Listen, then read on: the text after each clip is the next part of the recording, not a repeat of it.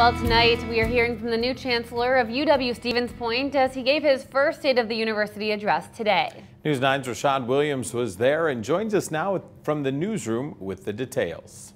UWSP Chancellor Thomas Gibson officially started back in January, but he finally had the opportunity to address faculty and staff members, highlighting his overall vision and plans for a successful student-focused school year. I knew immediately that the UWSP community would be home. Speaking in front of family, faculty, staff, and community leaders, Chancellor Thomas Gibson giving his first State of the University address. Education, both inside as well as outside of the classroom, transforms lives.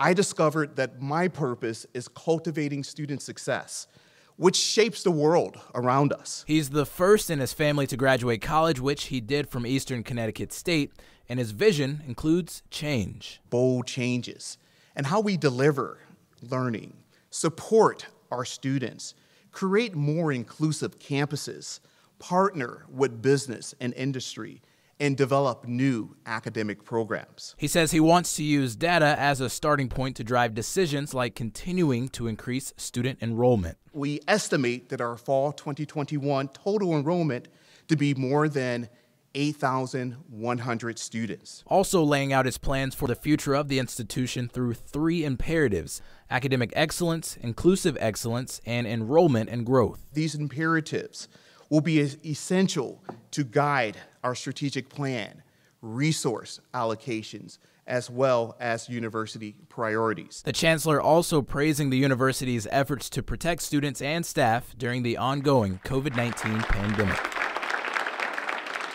He also talked about a new budgeting process as well as a new curriculum for first-year students. In the newsroom, Rashad Williams, News 9 WAOW. Thank you very much, Rashad.